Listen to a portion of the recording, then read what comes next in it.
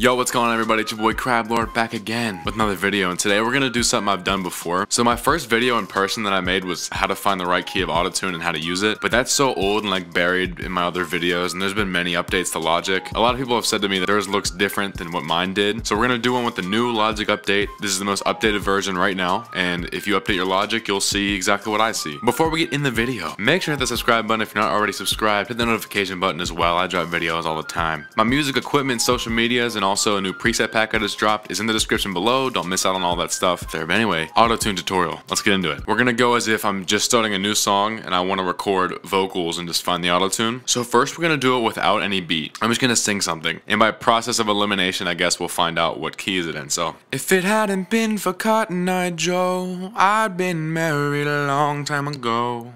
I don't know what key this is in, but we're gonna find out. This is my essential Crablord plugin, alright? I just pick it for all my vocals. Don't worry about that. So the plugin obviously you're gonna wanna use is pitch correction, and a lot of people use the Antares AUTOTUNE, and I'm aware that that's pretty expensive, and I know for a fact that not everyone uses it, so I'm gonna use the stock AUTOTUNE for Logic. Everyone's guaranteed to have that, and this is what you're gonna be using. What I want you to do first to find it, take the response time and go down to 0 just so it's stronger, and now we just go right into major scale, so now it's in root C. Just listen to your song. Hadn't been for Cotton Eye Joe, I'd been married a long time ago.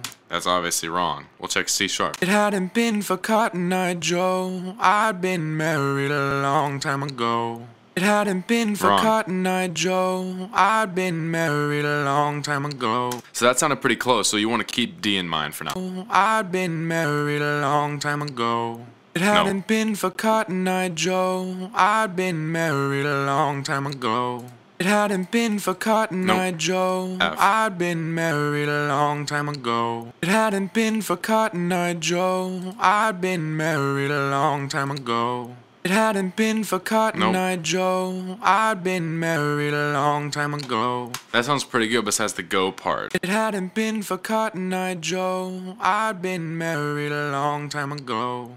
So I think A sounds pretty good. So that's how you'd find it. You just keep clicking each one until the one that sounds the best. And then after you check all the majors and nothing sounds good, you can go down to natural minor. And that's like the basic second one where you can find everything. And just do the same thing. Go through all the roots. Whatever sounds the best for you is right. No AUTOTUNE is gonna fit your voice every time. It depends on the beat you're using it for or how you're singing or performing the song. So that's how you find that. Let me kick a terrible freestyle. Hey, it's good to see you. This is the AUTOTUNE freestyle at the end of this tutorial. Like, tell me how to find the AUTOTUNE. I just wanna find the AUTOTUNE. Hey, I just wanna find the AUTOTUNE. So I'm talking about you. Teach me how to find the AUTOTUNE. I just wanna take it to my room. Ooh, ooh, hey. I just wanna find the AUTOTUNE. Make my voice better and I go to the groove. Hope you enjoy this video. I hope you learn some AUTOTUNE. Please check out my other music. I make songs and that stuff is sick, cause I'm gonna cry. Well, that's about it for me. Hope you guys enjoyed that video. Hope you learned something. You know, I'm just trying to give out some little hints. Hope that was a more updated AUTOTUNE tutorial. That was better than my previous one. Anyway, look out for part 2 where I teach how to use flex, pitch, and vibrato, which is one of the true keys to making good music. But anyway, this has been a Crablord how to use AUTOTUNE tutorial, and like always, we out.